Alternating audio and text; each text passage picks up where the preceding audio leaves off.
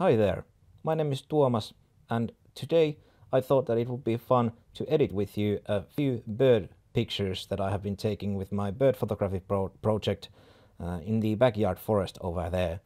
And right now it's February and it's very dark and very cold here in Finland once again, and these pictures have been taken with a very high ISO, and I have two pictures. Both are kind of a little bit different, but they both have been taken in the forest. And let's go just straight into it. Let's start with this one. I'm using, by the way, Camera Raw editing plugin thing, you know, in Adobe Bridge. So I'm not using Lightroom actually in this video, but Lightroom has the exact same tools, so that doesn't really matter which one you use, but I usually prefer to use this one. So this is the first image that I'm going to work with over here.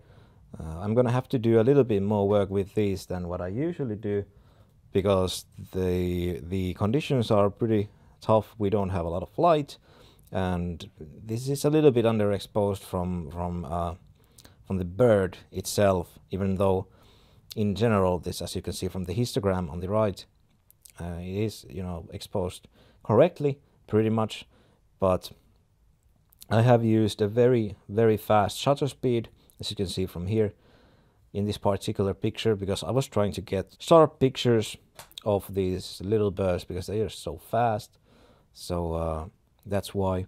And I shot this wide open with the Sigma 150 to 600 millimeter sport lens using the 600 millimeter focal length, and the ISO was 5000, which is quite a lot for Sony A7 III.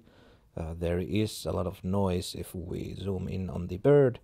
As you can see, there's a lot of noise, but I don't really care about the noise. That's not a problem for me. But as you can see, the image is sharp. The focus is has been, you know, correctly nailed on the bird, and there's a lot of detail there. So first, actually, before going into these basic tools over here, I want to crop this a little bit, and I'm probably gonna lose a lot of professionals right away at the top, because I'm cropping a full frame image after the fact, but I think that's pretty good. I'm not gonna, we could spend a lot of time with just, you know, seeing the corners, you know, the pixels over there, and if it's all right, but I think that's pretty good. That's nice. As you can see, like, the background is very well, it's going all over the place, because this is a Finnish typical forest. There's a lot of spruces, and during winter there's a lot of snow, so it's kind of harsh background. Even if I'd have a f4 lens, we'd still see all these branches going all over the place. And yeah, that's just the way the environment works over here. So what we're gonna do first is we're gonna add exposure, maybe about that much.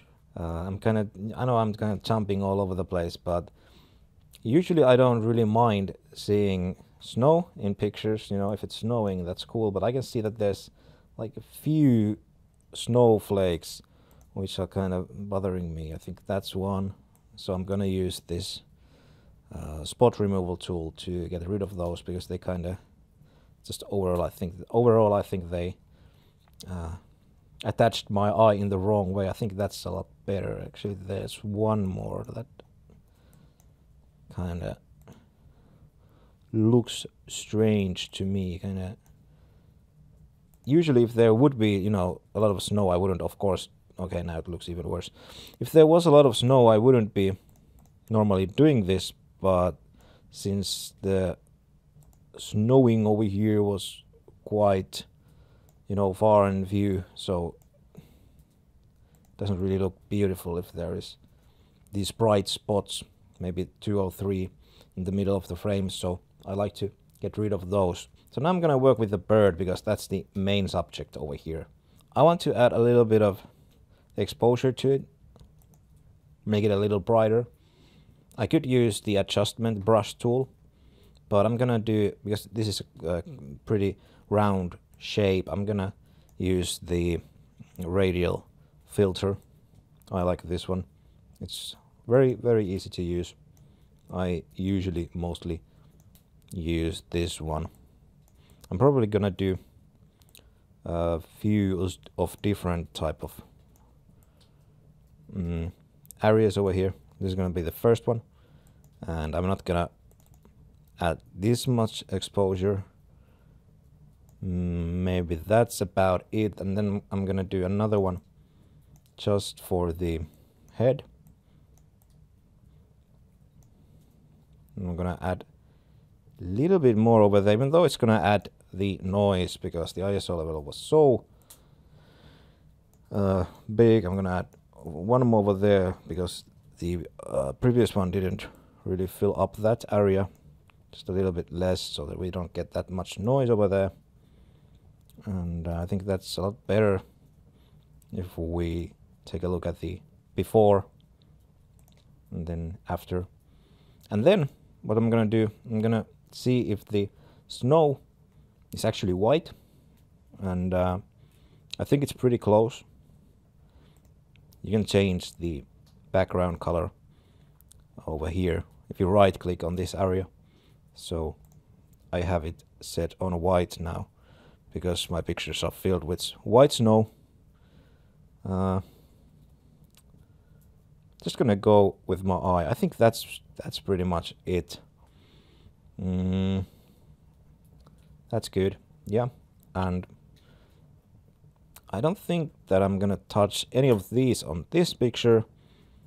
I'm gonna add a little bit of dehazing, a little bit of texture, just a few digits to add a little bit of sharpness over there, and then I'm gonna add a little bit of vibrance and just a few digits of saturation, and then we can close that one. I'm not gonna touch the curve right now because I really like how it looks. Then I'm gonna try and see if I can maybe reduce the noise a little bit. I'm not gonna, you know, I could reduce it completely like this, but I hate that look. So I usually like to use it maybe from 10 to 30, 30 being like the maximum. In this case, I think 15 works pretty well. And a lot of times I like to use this shortcut, if so, at least on... Oh, that's... Fire is really warming me. It's really cold here, so that's great, fantastic. I hope the crackle doesn't bother you. So, anyway, what I was doing, I was telling you about this shortcut, short key. What do you call this? I'm not sure really, but you know, I'm pressing Alt on Windows at least, and it turns the image as I do these adjustings. It turns it black and white, which really helps me to concentrate on, you know, what I'm actually doing and not, you know, on the colors. So I think I'm gonna actually do it like this: noise reduction 20, sharpening 35. I think that's pretty good. Color mixer, I think everything looks really great and natural on this, so I'm not gonna use that, at least not yet. And then I'm gonna do this. This is something I like to do in most of my images. I like to add a little bit of... This is kind of hard without the table. I like to add a little bit of red in the shadows and then pump it up just a notch to get that filmic look, which I really love.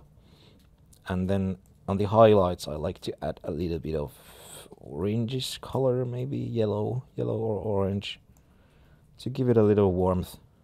But you know, nothing too much. Have to be careful with those. And then optics, well, we are gonna do this. Use profile corrections, and we are gonna look for Sigma because that was what we used.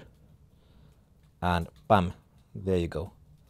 It removes the vignetting from the corners, and all that. Whoa! Some serious crackling going on over there. Distortions from the corners as well, and the image in general. Even though we might end up adding actually vignetting to the image later, I still like to use this. So then we actually almost finished over here. Calibration. I sometimes like to punch this towards is that magenta or something. I'm not really sure. Yeah, magenta, I think, but not too much. That's really important. And I like to add saturation from these primary colors after I've done everything. As you can see, if I turn the blue all the way down, the image turns very gray. But yeah, I like to use these with the saturation because I think the end results are usually a lot better than if I'd just, you know, do this. I think it turns into kind of ugly quite fast. So actually I think this is it.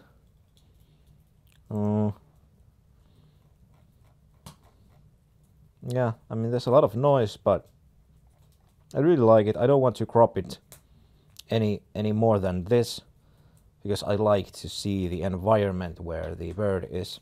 Here is now finished one and here is before, so that's I think quite a difference. And this cold tit has a very, you know, black head, so, and a black eye also, so of course it kind of gets lost in there, but you know, that's just the way of the bird, how it looks. So I don't really, it would be possible of course to just add more exposure on the head, but I don't want to go over the top with that. I want to keep it very natural. But you know, as you can see, even though this is exposed perfectly well with the histogram, it was just super dark day once again. But just, you know, adding a little bit of color and exposure more on the shadows, I think the picture just somehow, like, you know, it just lights up and get, you know, it's much more lively now, you know, with these little adjustments. Really didn't do much, as you saw, but I think the difference is quite, you know, big anyway. So let's go to the second one. The second one is a little bit different. This is kind of a little bit harder one. It's not a perfect image.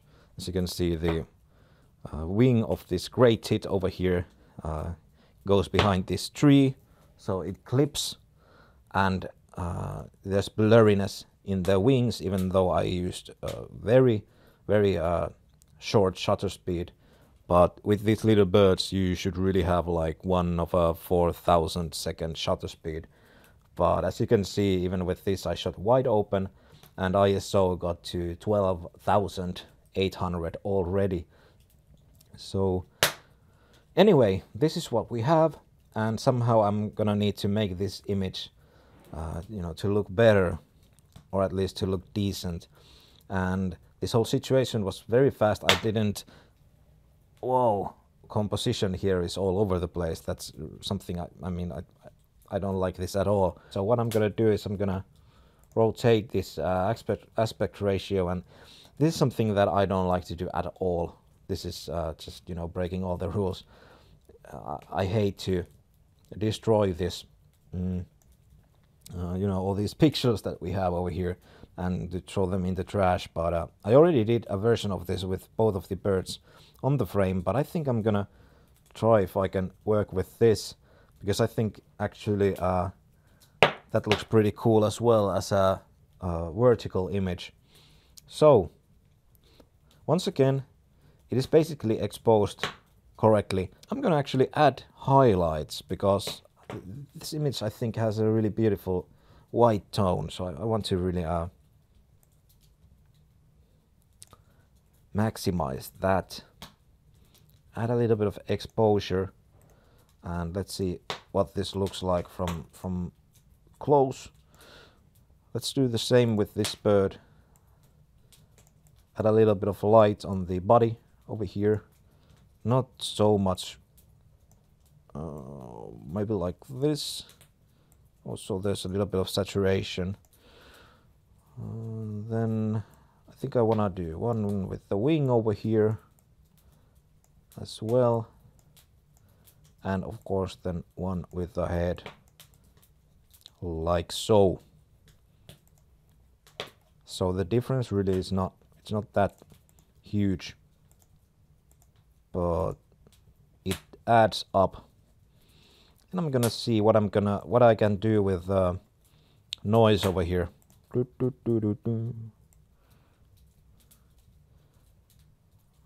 I can't really do much because I don't like to go over 30. So it just is what it is, I guess. Maybe add a little bit of sharpening. Yeah, I mean, that's just what happens when you shot with high ISOs. Then let's add a little bit of vibrance, a little bit of saturation, a little bit of dehazing because it was a hazy day, and a little bit of texture to add a little bit of contrast and sharpness as well. Then let's do the same over here, a little bit of red. Oh, this is so hard without a table. Yeah, and a little bit of yellow over there. Then let's do the same with this. Let's search for the sigma. Yep, that's it. Not much difference. And I could add a little bit of contrast, but then again, I really like this. I think it's done. As you can see, there's snowflakes in this image and over here, and I don't care about these. I think they are okay. I'm not gonna remove those because there's, you know, quite a lot of them, so it looks natural. But if there would be just 2 or 3, I would try to remove them if they bothered me. But I would really love this image if there was a backlight on the wings, but there wasn't. There wasn't sun at all on that day. So this is after, and that's before. So, you know, nothing too much, but I think still there's quite a big difference. This has, the original one has kind of a greenish tint, which I rarely like. I like much more this reddish filmic look. So that's it. Pretty minor adjustments, but that's really what I try to do. I always try to fight myself for, you know, going way over the top and going crazy, because that's always possible with these things. But I try to keep the post-processing very minimal. And if this was, whoa, this is getting dangerous. I need to close those doors before the house burns down. If this was perfect world, we could be always shooting with backlight and you know, fast shutter speed and very tiny ISO numbers, but we always have to work with what we get, and this was the kind of day that we had this time. And also there's the fact that these birds are very shy, so very shy and very fast, so you always just, you know, get the image that you get. You rarely get the image that you want. So that's it. Thanks for watching. I hope you got something useful information out of this, or enjoyed in general. I hope that we see you again on the next video. Take care. Bye bye.